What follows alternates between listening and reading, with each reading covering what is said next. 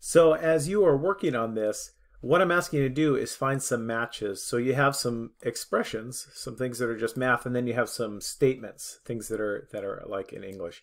And so if I thought that this one matched this one above it, what you can do is you can drag one and put it with it, just put it on top of it, and it'll put them together.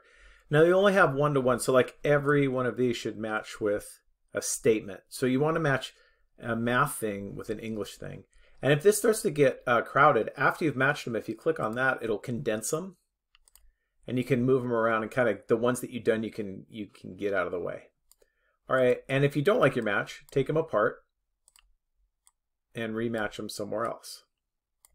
All right, good luck with this. Again, every math expression is going to be matched with an English statement.